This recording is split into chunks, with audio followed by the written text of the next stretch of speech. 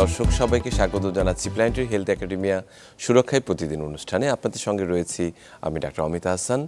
আমরা আজকে কথা বলতে চাই হাড়ের ক্ষয়রোগ নিয়ে, বিশেষ করে অস্টিওপোরোসিস। আমরা জানি এই মাসের 20 তারিখে ওয়ার্ল্ড অস্টিওপোরোসিস ডে উদযাপিত হলো সমগ্র বিশ্বের সঙ্গে বাংলাদেশেও, কিন্তু এ বিষয়ে সচেতনতার আসলে যথেষ্ট ঘাটতি রয়েছে। বিশেষ করে যে অস্টিওপোরোসিসে আক্রান্ত হয়েছেন এমনটি অনেকেই জানেন না যে তারা এই রোগটিতে আক্রান্ত হয়েছেন। যখন দেখা যাচ্ছে যে এর পরবর্তী জটিলতায় তার হাড়টি ভেঙে যাচ্ছে অথবা নানান রকমের জটিলতা তৈরি হচ্ছে, তখন হয়তো বিষয়টি সামনে আসে যে ওনার সিভিয়ার অস্টিওপোরোসিস অথবা খুব ক্ষয়রোগ ছিল।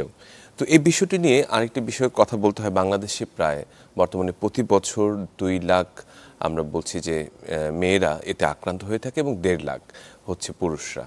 এবং একটি ভুল ধারণা রয়েছে যে বোধহয় মেয়েরাই সবচেয়ে বেশি আক্রান্ত হয়।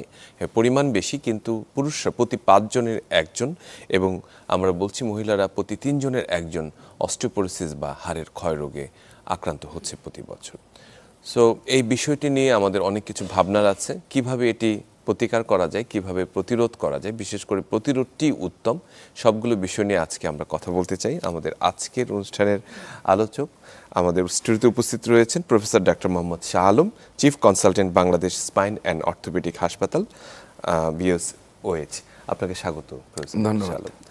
আমরা আসলে একেবারেই আপনার কোর একটা বিষয়, যেটি মূল বিষয় নিয়ে কথা বলতে চাই আজকে, অস্টিওপোরোসিস বা হাড়ের ক্ষয়রোগ। আমরা জানি যে আসলে এই নীরব ঘাতক, অনেক বলা হয় যে এটা সাইলেন্ট একটা ডিজিজ বা সাইলেন্ট কিলারের মতো।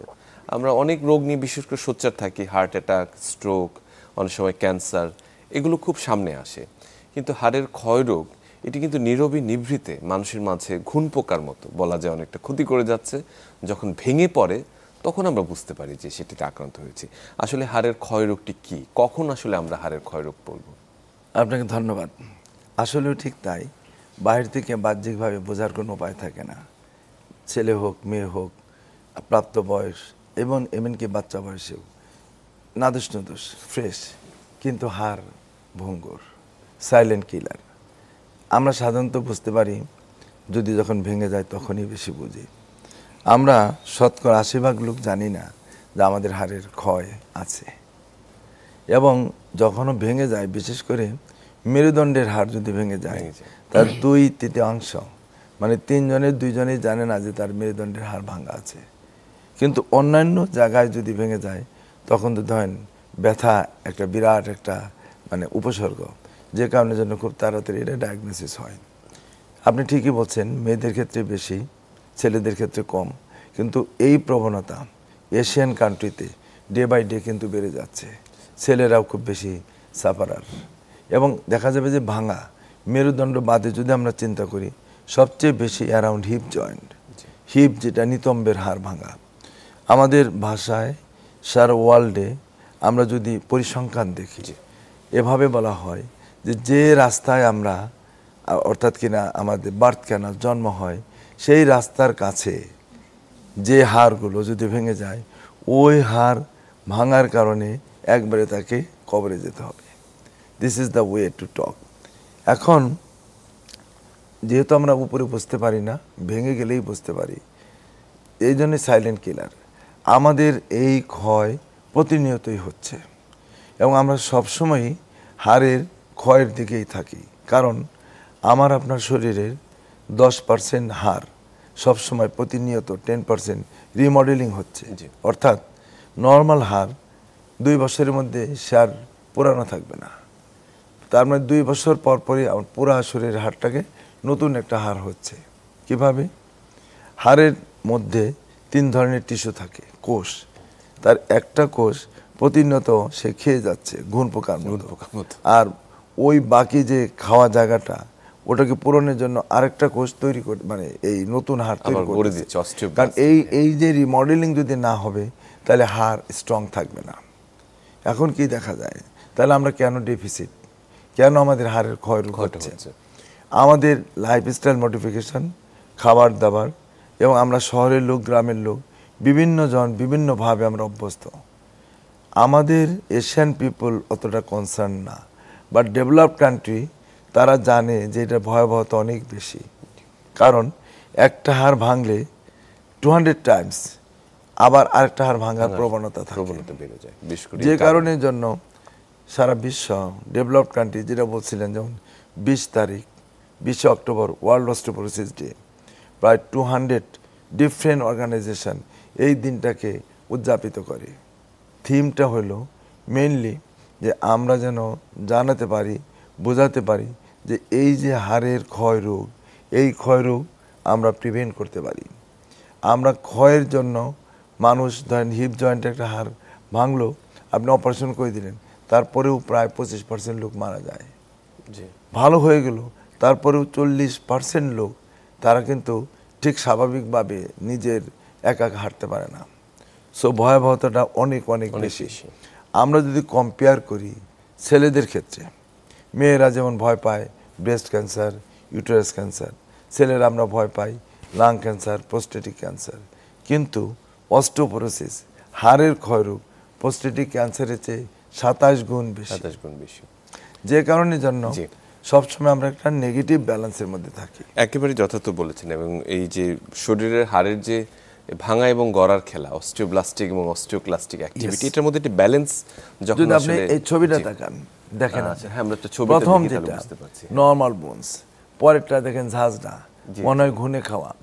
আমরা যদি আমাদের এই সাইড থেকে তাকাই, ডান পাশেরটা বাম পাশেরটা, তাহলে আপনার নরমাল বোনসটা থাকবে, তার ঘনত্ব অনেক বেশি। সেটাই। যখনই ঘনত্ব কমে যাবে, পুরুত্ব কমে যাবে, তখনই আমরা বলবো হাড়ের ক্ষয়রোগ। এই মানে অস্টিওপোরোসিস, অস্টিও মিন্স বোনস, পোরস মানে অনেক অনেক ছিদ্র, নর্মাল ছিদ্র থাকবে, কিন্তু এর জন্য অস্বাভাবিকভাবে অনেক বড় হয়ে যাবে, সেইটাকে পোরোসিস আমরা বলবো। আমরা এটাকে এই হাড়গুলোকে নর্মালি এমনি কিন্তু বোঝা যাবে না, যদি আমরা ফ্রেজাইল, ভঙ্গুর, অল্প একটু আঘাতেই ভেঙে যাবে। মানে এবারে থিমটি হলো তাই, সে নো টু ফ্রেজাইল বোন, যেটা আমরা দেখেছি যে ভঙ্গুর বোনকে আমরা আসলে বিদায় জানাতে চাই, আমরা চাই শক্ত, শক্তিশালী, স্ট্রং বোনস বা আমাদের হাড় চাই। আমরা আসলে যে বলছি যে আসলে কি আমরা কি কোনো লক্ষণগুলোকে বোঝার উপায় লক্ষণ, আমরা যেমন মহিলাদের ক্ষেত্রে আমরা বলি যে পোস্ট মেনোপজাল, যখন ঋতুস্রাব বন্ধ হয়ে যায়, তাদের কিন্তু 30 to 33% মহিলাদের প্রবণতা থাকে তাদের অস্টিওপোরোসিস হবে।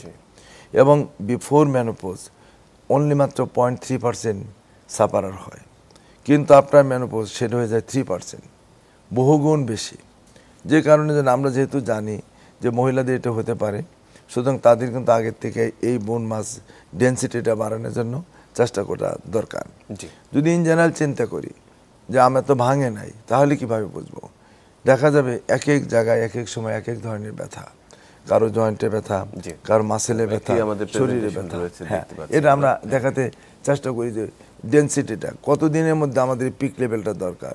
25 থেকে 35 বছরের মধ্যে ছেলে এবং মেয়ে, এইটা হলো আমাদের মানে মুখ্যম টাইম, যে হাড়গুলোকে সতেজ ভবিষ্যতের জন্য স্টোরেজ বাড়ানো। আমরা কি করি? 40, 50, 60 বছর বয়সের পর আমরা গিয়ে জিম করি, কিন্তু আসলে উচিত হলো হাড়ের ক্ষয়রোগকে বন্ধ করতে হলে ছেলে হোক মেয়ে হোক, ইয়াং বয়সে আপনার এক্সারসাইজ শুরু করেন। ছেলেদের ক্ষেত্রে একটু দেরি হলেও হয় যে 35-60, মেয়েদের ক্ষেত্রে 25। সো আমরা কি করি? আমরা বলি যে তুমি জিমে যাও কখন? যখন একটু হার্টে ব্যথা, বুকে ব্যথা, একটু দুর্বলতা, তখন কিন্তু যায়, মানে আফটার 40, আফটার 50 ইয়ার্স। কিন্তু আমরা যদি হাড়ের ক্ষেত্রে চিন্তা করি, তাহলে কিন্তু মানে আর্লি স্টেজ থেকেই, আর্লি এজ থেকেই আপনার হাড়কে শক্ত করার জন্য যত পদ্ধতি আছে সব করতে হবে। একেবারে যথার্থ বলেছেন। আমি দর্শকদের জ্ঞাতার্থে জানাচ্ছি যে আজকে এই হাড়ের ক্ষয়রোগ নিয়ে যে আমাদের আলোচনাটি রয়েছে, বিশেষ করে এর প্রতিরোধ এবং প্রতিকার নিয়ে, আপনারা যদি আমাদের সাথে যুক্ত হতে চান তাহলে স্ক্রলে দেখানো যে নম্বরটি রয়েছে সেখানে সরাসরি কল করতে পারেন। নিশ্চয়ই আপনার প্রশ্নের জবাব দেওয়ার চেষ্টা করব আমরা। স্যার, আমরা যে প্রসঙ্গটিতে আসছিলাম যে কিছু কিছু লক্ষণের কথা বলেছেন। ব্যথা সবসময় হলে একটা কমন থাকে। যদি আমরা মেরুদণ্ড চিন্তা করি, হঠাৎ করে রুগী এসে বলে স্যার আমার তো একটু ব্যথা, আর আমার মনে হয় আমি খাটো হয়ে যাচ্ছি, আমি কুজো হয়ে যাচ্ছি। ছেলেদের ক্ষেত্রে, মেয়েদের ক্ষেত্রে এটা খুব কমন, এবং মেয়েদের ক্ষেত্রে একটু বেশি, যে দেখা যাবে যে সে এমনিও কিন্তু নর্মালি মানুষ অনেক সময় একটু বাঁকা হয়ে যায় বয়সের কারণের জন্য, কিন্তু অল অন এ সাডেন যখন বলে যে আমার হাইটটা মনে কমে যাচ্ছে, তখন আপনাকে সন্দেহ করতে হবে যে তার মনে হয় মেরুদণ্ডের হাড়গুলো বসে যাচ্ছে। জি, আমরা দেখছি যে ছবিটিতে এই যে দেখেন আস্তে আস্তে আস্তে আস্তে কমে যাচ্ছে এবং জন্মের পর থেকেই কিন্তু এই যে রিমডেলিং এর মধ্যে যদি আপনার ইমব্যালেন্স হয় তাহলে আলটিমেটলি গিয়ে কিন্তু হাড়ের ক্ষয়রোগ হবে। তাই 90 ইয়ার্সে আপনি ধরেন বয়সের কারণের জন্য বোন লস আস্তে আস্তে আস্তে আস্তে আস্তে খাটো হয়ে যাচ্ছে। আচ্ছা, আরেকটা হলো ব্যথা। কিছু সময় থাকবে যে এত বেশি ব্যথা থাকবে মানে কোনো রকমের কোনো বড় ধরনের আঘাত থাকবে না, বিছানার মধ্যে এপাশ ওপাশ হতে গেল একটা না হাড় বসে যাবে, ভেঙে যাবে, একটা হাসি দিল, একটা কাশি দিল, এবং যাদের ধরেন হাঁপানি রোগ আছে, যাদের ধরেন মানে কনস্টিপেশন, প্রস্টেটে তার প্রস্রাব করতে স্ট্রেস দিতে হয়, এইরকমের স্ট্রেসফুল কন্ডিশনে মেরুদণ্ডের হাড় ভেঙে যেতে পারে সামান্য আঘাতে। হ্যাঁ, একটা সামান্য হুসুট খেলো যে মানে ওইরকম একটা হুসুটে ভাঙার কথা না, কিন্তু আপনার ভেঙে যায়। আমরা স্যার একটা দর্শক আমাদের সঙ্গে ফোন কলে যুক্ত হতে চাচ্ছেন, আমরা তার ফোনটি নিয়ে নিই। দর্শক, আপনার নাম এবং ঠিকানা জানিয়ে প্রশ্নটি করুন। জি, আমি মোহাম্মদ মান্নান আলী জামালপুর থেকে বলছি। জি বলুন, প্রশ্নটি বলুন। আমার মাজার হাড় হালকা ক্ষয় গেছে, এখন আমার এটা প্রতিকার কি করতে হবে তাই জানতে চাচ্ছিলাম, কি করলে ভালো থাকবো আর কি। আচ্ছা, যে বুঝতে পেরেছি আপনার প্রশ্নটি স্যার। উনি বলেছেন মাজার দুই পাশে হাড় আর যে কোন নিচে জয়েন্টের হাড় এটা হালকা ক্ষয় গেছে। বয়স কত আপনার? বয়স আমার 45 এর উপরে। 45, ঠিক আছে। জি, এক নম্বর হলো যে যেহেতু ওনার এখনো ভেঙে যায় নাই, ক্ষয় ধরেন যে কোনো ভাবে ডায়াগনোসিস হয়ে গেছে, ধরেন আমাদের লাইফস্টাইল মডিফিকেশন, খাবার দাবার অনেকে আমরা বুঝতে পারি না, রেগুলার এক্সারসাইজ ওনার দরকার, মেরুদণ্ডের দুই পার্শ্বের যে মাসেলগুলো স্ট্রং করার জন্য কতগুলো ব্যায়াম আছে। কোনো লোক যদি অন্য কোনো কিছু না করে, অন্তত ডেইলি যদি আপনি 1 ঘন্টা করে হাঁটেন এবং একটু দৌড়ানোর সুযোগ থাকে, তাহলে আপনার জন্য যথেষ্ট। মেডিকেশন, ব্যথা থাকলে একটু ব্যথার ওষুধ খাবেন, যদি ব্যথা না থাকে ব্যথার ওষুধের প্রয়োজন নাই। খাবার দাবার আগে আপনার ওষুধের অন্য ক্যালসিয়াম ভিটামিন ডি দরকার নাই। যদি আপনি সাফিসিয়েন্টলি রোদে খোলা আকাশের নিচে পিক লেভেল সকাল 10টা থেকে বিকাল 4টা এরকম টাইমে আপনি ধরেন আধা ঘন্টা হাঁটেন দৌড়ান, তাহলে এক্সট্রা ভিটামিন ডি আর খাওয়ার প্রয়োজন নাই।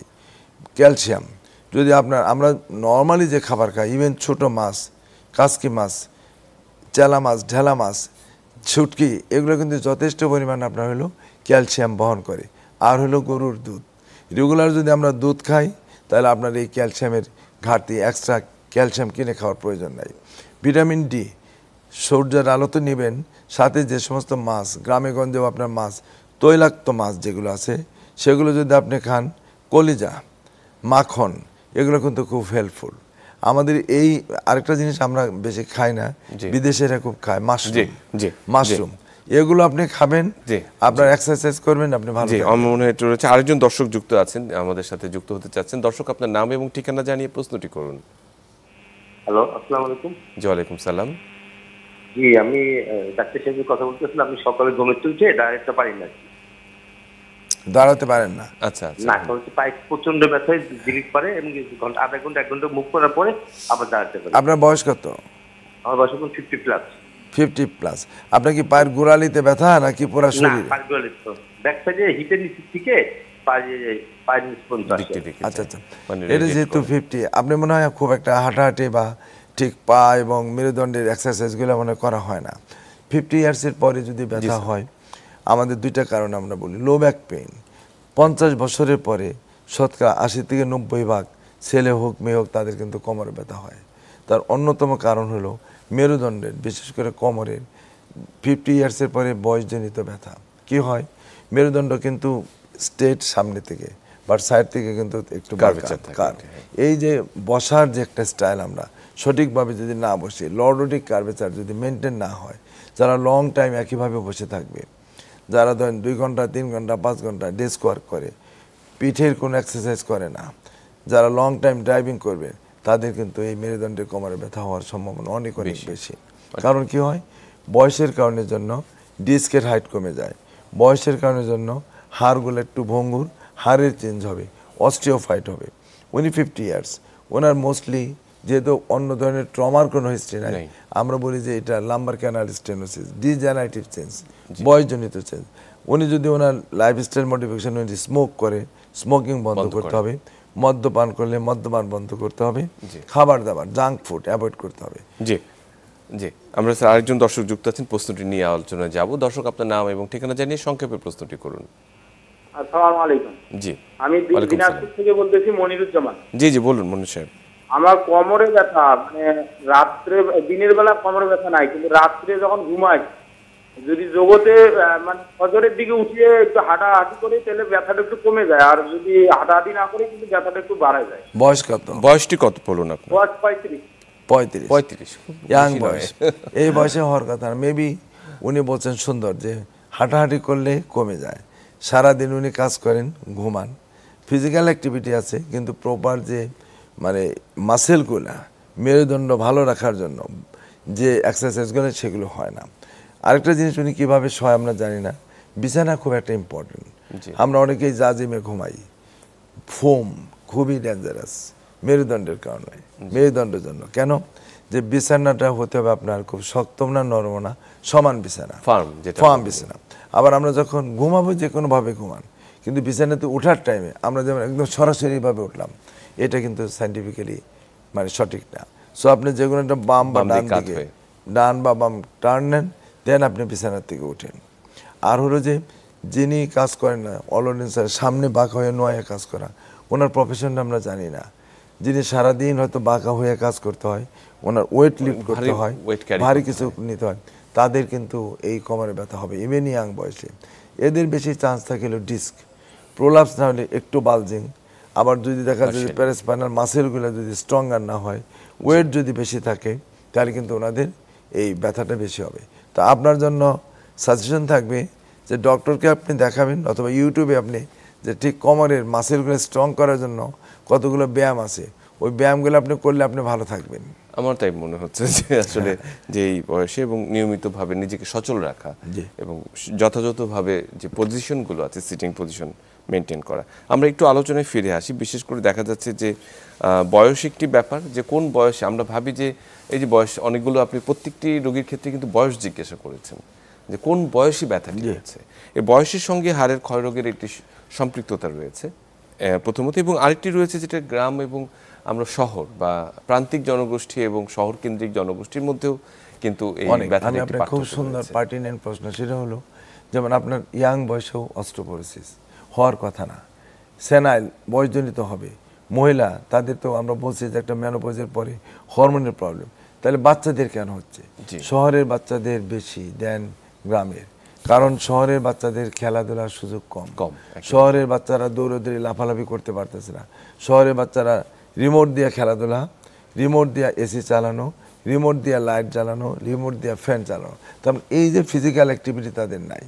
আপনি আমি 3 তলা 4 তলা পর্যন্ত হাঁটি, বাচ্চারা 2 তলা পর্যন্ত এক্সকেলেটরে হাঁটবে অথবা লিফটে যাবে, তাহলে ওদের ফিজিক্যাল অ্যাক্টিভিটি নাই।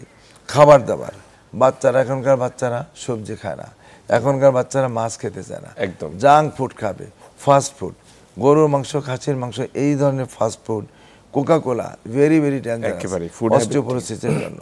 ফিজিক্যাল অ্যাক্টিভিটি বাচ্চাদের, গ্রামের ছেলেরা দেখেন, ইচ্ছা না হলেও তারা দৌড়াদৌড়ি লাফালাফি, সাফিসিয়েন্ট সানলাইট পাচ্ছে, ছোট মাছ খাচ্ছে, এই পার্থক্যগুলো আসলে করে দিচ্ছে। আমাদের সঙ্গে স্যার দুজন দর্শক যুক্ত আছেন, আমরা প্রশ্নটি নিয়ে নিই। দর্শক, আপনার নাম এবং ঠিকানা এবং বয়সটি জানিয়ে প্রশ্নটি করুন।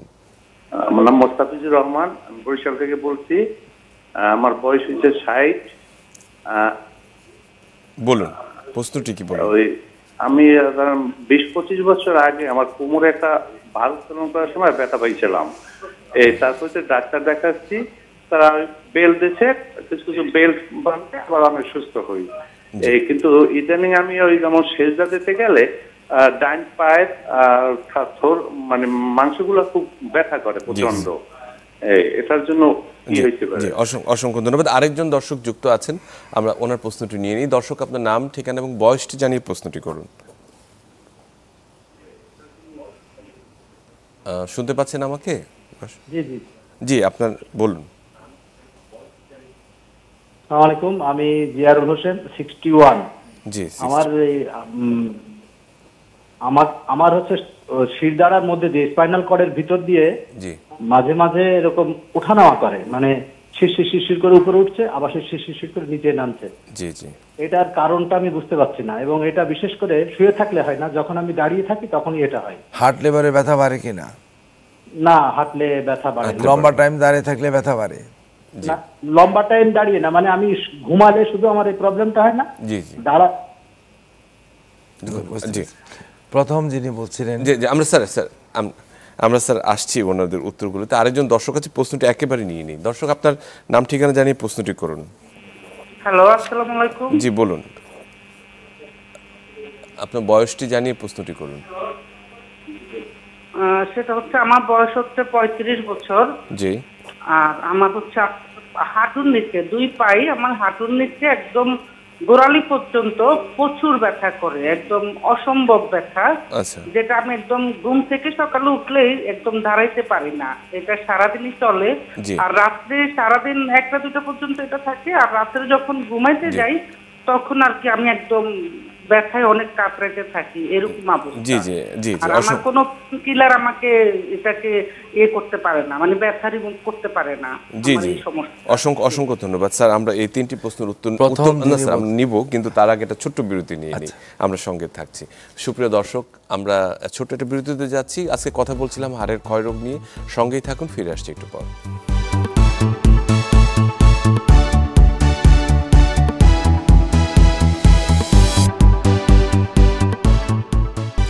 সুপ্রিয় দর্শক, সবাইকে আরেকবার স্বাগত জানাচ্ছি সুরক্ষায় প্রতিদিন অনুষ্ঠানে। আপনাদের সঙ্গে রয়েছি আমি ডক্টর অমিতা হাসান। আজকে আমরা কথা বলছিলাম হাড়ের ক্ষয়রোগ নিয়ে, এর প্রতিকার এবং প্রতিরোধ কিভাবে করব। আমাদের সঙ্গে 3জন দর্শক যুক্ত ছিলেন বিরতির আগে। তাদের প্রশ্নগুলোর উত্তর নিয়ে আমরা শুরুতে আসি। প্রথমজন যিনি প্রশ্ন করেছিলেন মুস্তাফিজ, তিনি 60 বছর বয়স। উনি আঘাতজনিত লো ব্যাক পেন ছিলেন এবং কোমরে বেল্ট ব্যবহার করতেন। এখন ডান দিকের পায়ে সেটি রেডিয়েট করছে। যদি এটা যেহেতু ইয়াং বয়সে ওনার একটা আঘাত, মানে উনি বলছেন যে সামনে চোখে কিছু করতে গেছিলেন, মোস্ট লাইকলি ওনার হয়তো ডিস্ক প্রলাপস ছিল। এই ডিস্ক প্রলাপস নিয়ে চলছে, এখন 60, সাথে আবার অ্যাড হয়েছে বয়সজনিত কারণ। সো ডিস্ক প্রলাপস হয়ে কিন্তু অনেক দিন থাকলে কমে বাড়ে, এবং সবসময় যে সার্জারি লাগে তা না। এখন আবার বয়সের কারণে যেন চেঞ্জ হয়ে ওনার রেডিয়েট করতেছে। উনি একটা এক্স-রে এমআরআই করে আমার মনে হয় যে ডাক্তারকে দেখাই উপদেশ নিলে ভালো হবে। সেকেন্ড জন যিনি ছিলেন, উনি বলেছিলেন হ্যাঁ 61, টোটালি বয়সজনিত, যে মেরুদণ্ডের মধ্যে অনুভূতি হচ্ছে এবং এটা দাঁড়ালে পরে ওনার বেশি হয়, শুয়ে থাকলে কম। এই ধরনের ক্ষেত্রে সাধারণত হইলে আমরা বলি ডিজেনারেটিভ। মেরুদণ্ডের ভিতরে দুইটা পার্ট, একটা হলো বনি পার্ট, একটা হলো স্পাইনাল কর্ড, দুইটাই কিন্তু চেঞ্জ হয় বয়সের কারণের জন্য। ওই মানে ক্যানালটা, সেন্ট্রাল ক্যানাল এবং ফোরামেন ছোট হয়ে যায়। এই ক্ষেত্রে কিন্তু এক্সারসাইজ খুব ইম্পর্টেন্ট একদম, এবং লাইফস্টাইল মডিফিকেশন করলেই কিন্তু ভালো থাকা যায়। 90-95% লোকের ব্যায়াম এবং তার বসা চলা খাবার দাবার এগুলো করলেই উনি ভালো থাকবেন। থার্ড যিনি ইয়াং 35 বছর বিলো নি, হ্যাঁ এইটা তার একটা হিস্ট্রি নেওয়া দরকার, কিভাবে হয়েছিল। অনেক সময় দেখা যায় যে যদি সেন্ট্রাল কোনো ডিস্ক থাকে ইয়াং বয়সে নিচের দিকে L4, L5, L5S1, তাদের কিন্তু সাধারণত ইন অ্যান্ড অ্যারাউন্ড মানে গোড়ালি এবং পা বিলো নি তাদের এরকম ব্যথা হবে। এবং উনি বলছেন যে দিনে যখন কাজ করতে থাকে আস্তে আস্তে আস্তে ব্যথা বাড়ে রাতে 1টা পর্যন্ত, এরপর আস্তে আস্তে কমে যায়। যখন রিল্যাক্স থাকে মাসেলগুলো, শোয়া, ডিস্কের হাইট প্রেশার কমে যায়, কমফোর্টেবল ফিল করে। ওনার উচিত হবে যে কোনো একজন ডক্টরের শরণাপন্ন হয়ে পরীক্ষা করে তারপর এই চিকিৎসা ঠিক করে। আমরা যদি আসলে আমাদের আলোচনায় ফিরে আসি, যে আসলে আমরা কখন বুঝতে পারবো যে আমি অস্টিওপোরোসিসে আক্রান্ত, বিশেষ করে স্ক্রিনিংটি এবং ডায়াগনোসিসটি আসলে কি? ধরেন আসলে আমাদের দেশে তো ওইরকম স্ক্রিনিং সিস্টেম নাই, বাট ধরেন 40 বা 50-র পরে, বিশেষ করে মহিলাদের ক্ষেত্রে আমরা বলবো পোস্ট মেনোপজাল, এদের ধরেন প্রতি 3 মাস থেকে 6 মাস পর পর স্ক্রিনিং খুব সিম্পল। শুধু এক্সরেতে কিন্তু বোঝা যায় না, কারণ এক্সরেতে যদি 30-35% ডেস্ট্রয় না হয় এক্সরে বোঝা যাবে না। ভালো রেডিওলজিস্ট, ভালো কোয়ালিটির এক্সরে না হলে বোঝা যায় না। কিন্তু খুব আর্লি স্টেজে বুঝতে পারবেন, যেটা আমরা বলি বিএমডি, অর্থাৎ বোন মিনারেল ডেন্সিমেট্রি। এই যে বোনের ঘনত্ব দেখা, ভেরি সিম্পল। আজকাল ছোট পোর্টেবল মেশিনও পাওয়া যায়। আর যে সমস্ত সেন্টারগুলোতে আছে এবং খুব বেশি টাকা না। ধরেন যেমন আমি যে হসপিটালে বসি, ওখানে ধরেন আমরা এটা মিডিয়াম কোয়ালিটির হসপিটাল, 2500-3000-এর মধ্যে হয়ে যায়। তো ধরেন একটা টেস্ট যেটা ভয়াবহতা এত বেশি, আপনার 2500-3000 টাকা যদি সে টেস্টটা হয়ে যায়, তাহলে তো তার জন্য খুব লোড না। সে যদি জানতে পারে যে আমার অস্টিওপোরোসিসের আগে অস্টিওপেনিয়া, তার কিন্তু ধরেন তার ভাঙার প্রবণতা এবং এটাকে রিপেয়ার নর্মাল হওয়ার সুযোগ রয়েছে। খাবার দাবার থেকে শুরু করে মেডিকেশন থেকে শুরু করে, এবং আমরা ইদানিং তো খুব ভালো ড্রাগ পাওয়া যায়।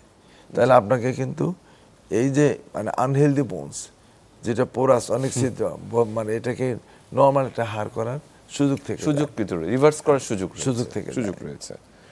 এটি খুব দারুণ বলেছেন। আরেকটি বিষয় খুব গুরুত্বপূর্ণ যে আপনারা প্রতিনিয়তই যে ফ্র্যাকচারগুলো পান তার মধ্যে বড় একটি অংশ দেখা যাচ্ছে খুব আনইউজুয়াল বা ফ্র্যাজাইল বোন, মানে আমরা বলছি ফ্র্যাকচার, যে কোনো যে ইম্প্যাক্টটি বা আঘাতটি লাগলে একটা বোনস ভাঙা যায়, তা না হয়ে খুব সাধারণ আঘাতে বোনস ভাঙে। এই ধরনের ক্ষেত্রে কি ধরনের সতর্কতা? মজার জিনিস হলো কি, আসলে কিন্তু আঘাতের জন্য ভাঙে না, ভেঙে গিয়ে পড়ে যায়।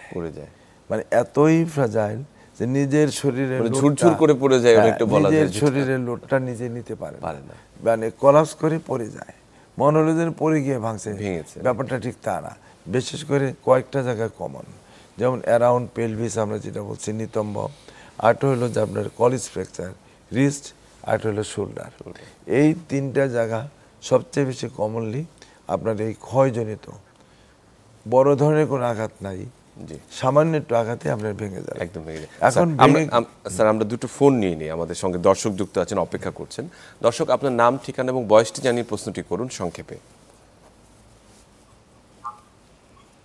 আমরা শুনতে পাচ্ছি না। হ্যালো, আসসালামু আলাইকুম। জি জি, ওয়ালাইকুম সালাম। আনিস, আমি চট্টগ্রাম থেকে বলছিলাম। জি জি, বলুন। বয়সটি কত আপনার? আমার বয়স 7 বছর। 7 বছর। সমস্যাটি বলুন। 60 বছর, 60। জি জি, সমস্যাটি বলুন। আমার হাঁটুতে একটু ব্যথা পাচ্ছি, হাঁটুতে জয়েন্টে। জি। হাঁটার সময় সমস্যা নাই, কিন্তু নামাজ পড়তে গেলে সিজদায় গেলে একটু ব্যথা লাগে। জি, আমরা বুঝতে পেরেছি আপনার প্রশ্নটি। আমরা নিচে স্যার আরেকজন দর্শক যুক্ত আছেন, আমরা ওনার প্রশ্নটি একসঙ্গে নিয়ে নিই। দর্শক, আপনার নাম, ঠিকানা এবং বয়সটি জানিয়ে প্রশ্নটি করুন। আমার নাম খালেদা পারভিন, আমার বয়স 62। আমি একটু শুনতে পাচ্ছি না আপনাকে। আলোচনা আমার মনে হচ্ছে আমার খুব উপকার হবে। আমার হার্টে 100% ব্লক আছে, আমাকে ডাক্তার সাহেব হাঁটতে বলেছেন, কিন্তু সমস্যা হচ্ছে আমার স্পাইনের সমস্যা।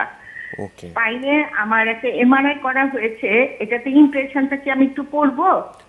আপনি জাস্ট বলেন কি হয়েছে, কি বলেছেন আপনাকে? আচ্ছা, এটাতে বলেছে যে এক D12-L1 to L5-S1 level protrusion of this causing indentation into the thecal sac more at L4, L5 level with partial obliteration of neutral fat abutting exciting nerve existing nerve root. জি, আমি আমরা আপনার প্রশ্নটি বুঝতে পেরেছি, আমরা উত্তরে যাব।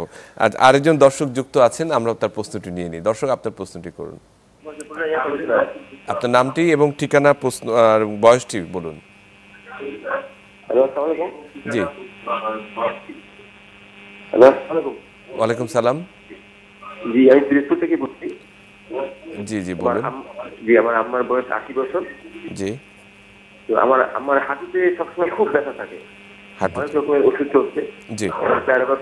ওই গলব্লাডারের সমস্যা, এই জন্য ভারী কোনো ওষুধ খাইতেও পারে না। জি। গলব্লাডার নাই, এই জন্য কি ব্যবস্থা? জি, আমরা বুঝতে পেরেছি। আরেকজন দর্শক আছেন, সংক্ষেপে প্রশ্ন নিয়ে নিচ্ছি। প্লিজ আপনার সংক্ষেপে প্রশ্নটি করুন, আপনার বয়সটি জানিয়ে।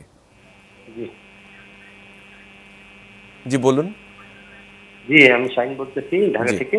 জি জি। আমার হাঁটুতে ব্যথা, বসলে উঠতে পারে না আর কি। আচ্ছা, ঠিক আছে, আমরা বুঝতে পেরেছি। জি, আমরা সবগুলো এবার হাঁটুর তিনটা প্রশ্ন, যেটা 80 বছর 60 বছরের লাস্টে যিনি করলেন হাঁটুর, ধরেন 50-60 ইয়ার্সের পরে বসে নামাজ পড়তে গেলে বসলে হাঁটু ব্যথা, এটা হলো টিপিক্যাল অস্টিও আর্থ্রাইটিস। একদম বয়স হলে বয়সের কারণের জন্য জয়েন্টের যে পরিবর্তন হয় সেটা অস্টিও আর্থ্রাইটিস। 1 নম্বর হলো দুইটা হাঁটুরই সুন্দর এক্সারসাইজ আছে, ইউটিউবে ওনারা যদি দেখে নেন খুব ভালো। জোর করে আইলি স্টেজে নামাজ আমাকে পড়তে হবে, বসতে হবে, জোর করার দরকার নাই। প্রাথমিক অবস্থায় একটু ওষুধপত্র খান, সুন্দর ওষুধ পাওয়া যায় আপনার এই অস্টিও আর্থ্রাইটিসের জন্য, 3-4 সপ্তাহ মিনিমাম খাবেন। সাথে এই অস্টিও আর্থ্রাইটিস চেঞ্জ যাতে না হয় তার জন্য সুন্দর ওষুধ এখন বাজারে পাওয়া যায়, এগুলো আপনার খাওয়ার সাথে এক্সারসাইজ করবেন, জোর করে কিছুদিন হাঁটুতে বসবেন না, অনেক সময় ফিজিওথেরাপি লাগে, আপনি ইউটিউবে দেখে নেবেন।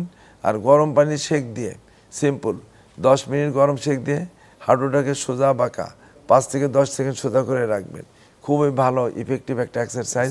এগুলো যদি করেন আপনার হাঁটু ভালো থাকবে।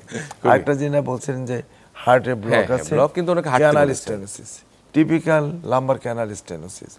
এই লাম্বার ক্যানাল স্টেনোসিস এটাও কিন্তু 70-80% উনি কিন্তু ভালো থাকবেন যদি এক্সারসাইজ এবং ফিজিওথেরাপি করে।